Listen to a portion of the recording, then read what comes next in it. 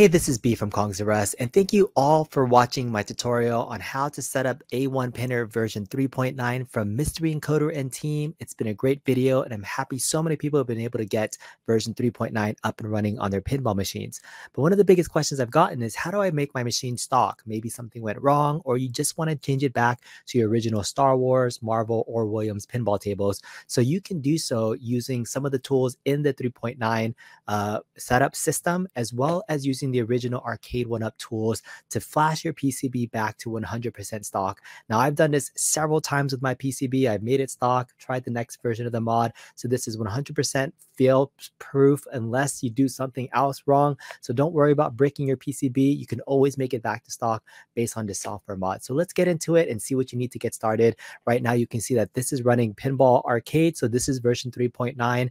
Let's go ahead and get started by going to the website of Arcade1Up.com to grab some of the tools you're going to need. So first off, head on to the support section, click on software updates, then click on Attack from Mars Pinball Update, which was back in September of last year. Here, you're going to download a couple of different files. First is the Phoenix Pro Flash tool, which you can download onto your desktop. Just takes a few minutes to download there.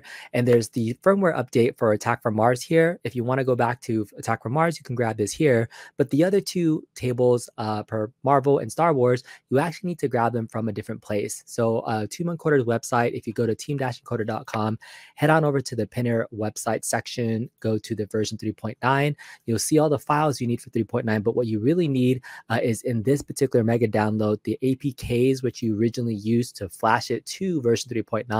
There's some different files. If you click on that link, it takes you to this mega section. There's these .zip files, which has the disk image files you'll need to reflash your PCB. So for Marvel, it's MVP.zip. For Star Wars, it's XWP.zip. For Williams, Attack from Mars, it's WMS.zip. So just go ahead and click on these three dots and then go to download and start download. Just a standard download, and it'll just download to your desktop whenever you're done and finished. Now, once you're done, you'll have these files onto your desktop. So let's go ahead and get ready to get our pinball machine prepped and ready, and then we'll head back to our desktop to finish the change back to stock. All right, to get our pinball table ready, you're going to shut down and power down your PCB for whatever table you're using. And then whether you're reaching from behind or opening it from the front, I just like easy access when I do my pinball mod. So I just access it from the front. You're going to reach in and grab your PCB and flip the flash mode to the off position. So same steps you would do for flashing it, you also have to do that and turn it to flash mode. It is recommended to power off your machine while you do that. I've been doing it dangerously, but it still works. So that's how I get that ready. Then you got your USB cable, your micro USB cable plugged into your PCB, and then plug that into your computer. And now let's head back to the computer and finish the rest of the flash. All right, we're back in front of our PC now, and you can go ahead and plug in the USB cable from the pinball machine to your PC, but don't flip that power switch yet. What we need to do first is uninstall the drivers using the tools inside version 3.9 files. So let's go ahead and do that first. We're going to go to A1 Pinner version 3.9. This is the latest version of Pinner that's available on Team Encoder's website. Under this fixes folder, double click here, and you'll see something that says remove Drivers.bat. Now this is going to remove the drivers that were used to install this in the first place. So it'll run this PowerShell script. You just hit the Y button, hit enter. It's finding drivers. It's going to delete everything. Finish to deleting drivers. Yes. Then it's going to ask, would you like to try and install the Phoenix driver back? Hit the Y button one more time. Hit yes. It'll just go ahead and complete that. And then you will hit enter to exit. So that's pretty much it. Once you are done, it'll close up, and then our PCB should be ready to use the stock Phoenix tool software. So we're going to close that. Now let's go ahead and grab the two downloads that we grabbed. So this is the Phoenix USB Pro software from the Arcade1Up website. And when you open this up, it's an installation file that you're going to have to download and install this program onto your desktop or your program files, wherever. Once you go ahead and install that, it should add a nice shortcut onto your menu right there. So that's the shortcut to open it up. And then the last thing we need is that image file to be able to flash your PCB back to whatever image. So the Star Wars WSP.zip file, this is a zip file. So if we just go ahead and double click on this, it should open up and you should see the files there. You could also extract this using 7-zip or WinRAR, whatever extraction tool you want. And you'll see two files, a disk image file and a text document. So I need this disk image file, and I'm just going to drag this to my desktop, and this should just copy over directly onto my desktop. Shouldn't take too long, but these image files are different than the APKs. Do not try to install the APKs using a Phoenix Flash tool. It won't even register and look for it. So here it is. Now we have the image of our original file on our desktop and then the Phoenix Pro tool. So let's go ahead and double click the Phoenix Pro software, and it's going to pull up this particular user interface. It's really clunky, but it is what you need to flash it back to stock. So let's go ahead and now click on this image icon here, and we're going to select that image on our desktop that we extracted. So navigate to our desktop, and we should see that Zen Pinball WSP release 1920 by 1080p image. So just go ahead and click on that, click open, and you'll see the directory of that image file here. Now we're going to click on the start button, and then this X is going to change to a check mark. So that check mark means that it's now ready to plug in your USB cable. And at this point in time, this is when we're going to flip the power switch on our machine. So if you can see here, I have my power. I'm going to flip the switch when the USB is plugged in, and you will see that green check mark change to an X.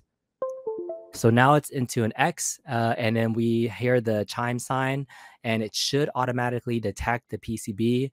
It should start to show up on one of these devices here, and it will begin the flashing process. So there you see it. It's green now, and it should be uploading that process. So it's under device 1. It says download, and the progress is at 34%. You have that green checkbox now, and this is now automatically doing this thing. This is what you need to do, and just let this process finish for about 30 seconds to a minute, maybe 2 minutes at max. And once it gets to 100%, our pinball machine will be 100% back to stock. Now this pretty much reflashes and erases all the tables you uploaded. This will be 100% stock. If you went back and did the mod again, you'd have to re-upload all the different APKs, all the tables, everything. Just completely wipes the PCB using this image back to its original form. So let's go ahead and let this finish. All right, everything just finished. It says 100%, has some funky characters there, but don't worry, everything should be good now. Go ahead and click on the stop button at the top, and then we can actually close this entire menu. You don't need this anymore. And then we're going to flip off this off switch on our pinball machine and then switch to flash mode. So close this out, go ahead and power off your pinball machine, unplug the USB from your computer, and let's head back to our pinball machine and flip it back to the mode and turn it on. All right, so we're back at our pinball machine, and what we need to do is go back inside and flip the switch on the PCB back to on. And once that is done, we can go ahead and test to make sure everything is working. So we're going to flip the power switch on. And the first time this boots up, it does take a little bit longer of a boot cycle for it to reflash its image and go back to stock. So don't worry, let the pinball machine boot up, do its thing. You should see kind of this circular kind of icon spinning for a little bit. So go ahead and let that run, and we'll go ahead and get this started and let it run. And it should boot straight up into the Arcade1Up Star Wars image that we did. So what are some of the reasons why you might want to go back to stock? It really depends. Maybe something went wrong on your installation per pinner and you just want to go back to stock to restart the whole process over again. Say you are selling this and you want to just make it stock as possible. That's another option. But for the most part, you should be able to upgrade to version 3.9 or future ones for wherever state you are. But this is a nice handy tool in case you wanted to go back to the stock image and just play your original tables. In fact, if you wanted to take this from the Star Wars one and change it to a stock Marvel tables, you could probably use the same process as well and just use the Marvel APK or the Williams APK and run those tables one at a time and not use the pinner mod. So this Phoenix tool is available for you to do that. And again, once you put it in here for the first time, it'll just reboot up and take a little while for it to activate and get started. All right, so it just popped up with the Arcade1Up logo there.